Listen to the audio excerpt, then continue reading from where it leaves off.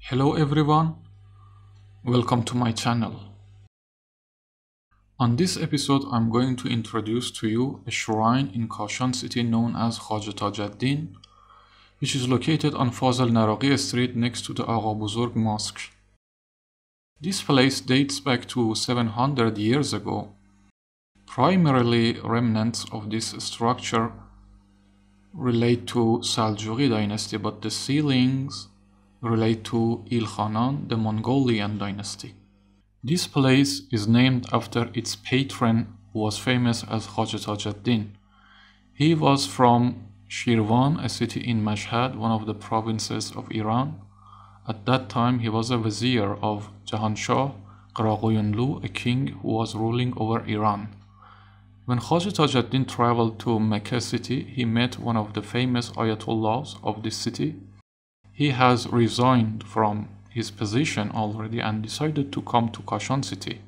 When he found a treasure there, he decided to spend some of that money on building a shrine for people that would be a place for settling passengers temporarily as well. This place has two magnificent domes made out of bricks. In the eastern part, Mullah Muhammad Hassan Qutbi and his grandchildren are buried.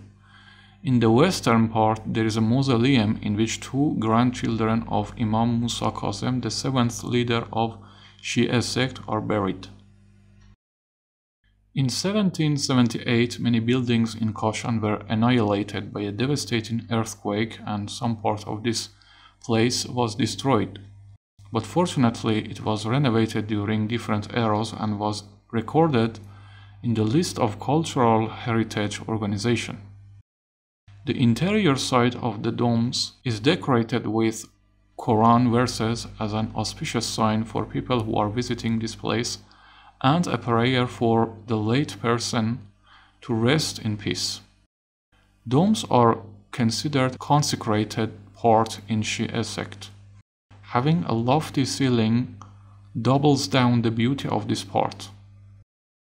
I should mention that these domes are perforated to work as a skylight during the day and create a natural air circulation in the whole building. In each corner you can see special motifs on the walls with geometrical designs made out of plaster to show the uniqueness of Iranian architecture. There are several murals on some part of the walls that shows Prophet Muhammad and other Shia leaders during wars. A cubical mausoleum that is decorated with green lights and clothed with calligraphy art sewn on them.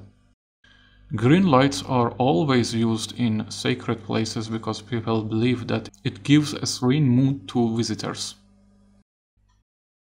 In the past, architects built the roof in a way to have a mild arch form to avoid accumulation of water from precipitation. Aside from that, the arch form increases the durability of the roof and makes it stronger to endure the pressure. Doors are made out of wood and hefty to protect the building from intruders. Each door has two doorknobs. One of them looks like a ring and has a high sound that was used by women, and another one has a low sound and was used by men. This place has several booths for showing and selling handicrafts. There are native clothes, beautiful tiles, poetic books, decorative clay dishes, bags, mirrors, and wooden artifacts that you can buy as souvenir.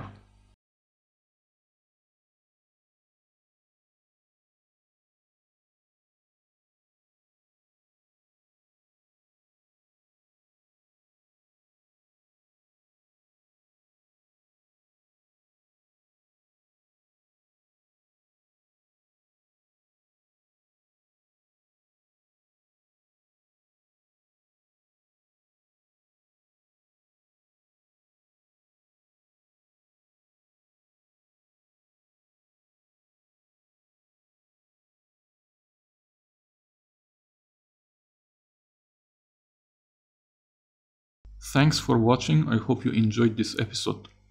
Let me know your opinion in the comment section, and if you like, please subscribe to my channel and wait for new videos.